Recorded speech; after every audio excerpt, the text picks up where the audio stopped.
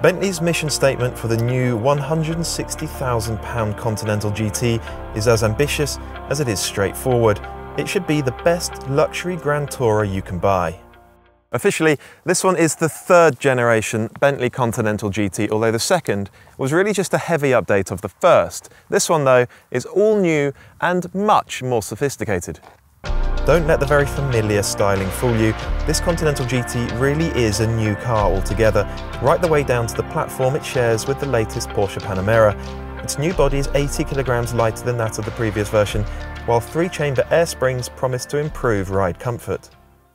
It's for that reason as well that this car has a very clever 48-volt dynamic ride system. It can decouple the anti-roll bars when you're driving in a straight line to make the ride more pliant and more comfortable, and then instantaneously reattach the anti-roll bars when you come to a corner so that the car handles with precision. The engine is an updated version of the familiar 6-litre W12. With a pair of turbochargers, it generates 626 brake horsepower and a monstrous 664 pounds-foot of torque. Drive goes to all four wheels just like before, but for the first time the gearbox is an 8-speed dual clutch rather than a conventional automatic. At 2,240 kilograms, the Continental GT is, well, it's very heavy, but with all that power and torque, it's also very fast. It'll do 0 to 62 in 3.7 seconds, and flat out, you'll be doing 207 miles per hour. The car is dripping in striking design flourishes.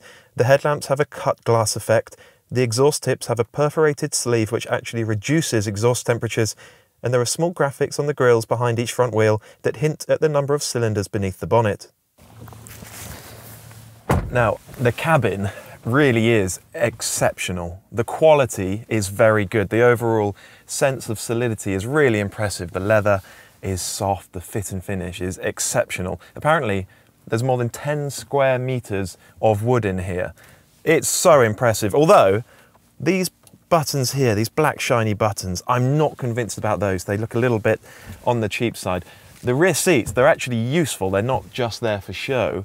And the boot is very generous as well. And how's this for a delight feature? It's called Bentley Rotating Display. It's an optional extra and can either show a digital infotainment screen, a trio of analog dials, or, when you shut the car down, a plain wood facade. And of course, it comes loaded with kit as standard. These seats, for instance, are electrically adjustable 20 ways. I can cool and heat them at the same time. The standard stereo is a 10-speaker system, 650 watts. This car has got the uprated 2,200 watt name hi-fi with 18 speakers.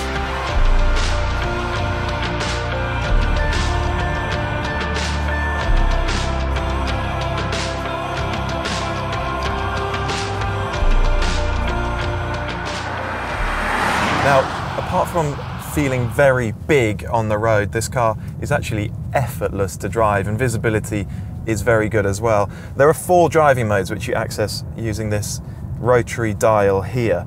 There's a comfort mode and a sport mode, and a Bentley mode as well, which is kind of a combination of the two. There's also a customizable mode. Now, this car comes as standard with lots of active safety features. There's traffic sign recognition, blind spot assist, and lane keep assist as well. However, the new dual clutch transmission can be a little jerky at times, particularly when pulling away. The old automatic gearbox was smoother.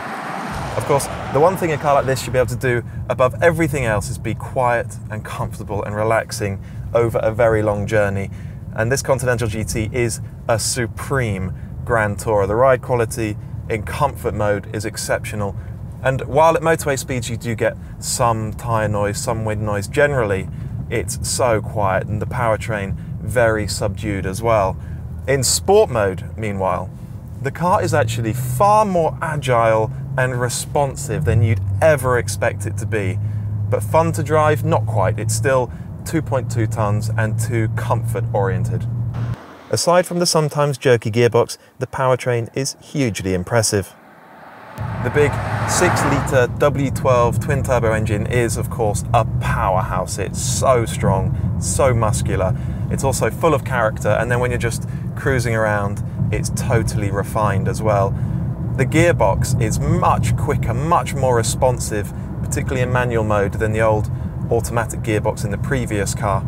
And the four-wheel drive system is intelligent now. So rather than having a fixed torque split between the two axles as the previous car did, this one can send drive to whichever axle can use it best. That means this new Continental GT is much more agile than the previous one.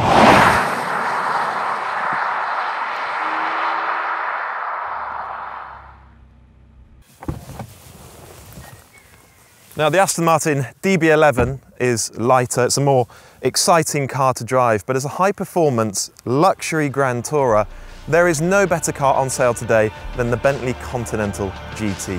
Now, thank you very much for watching. Please comment below, hit that thumbs up button.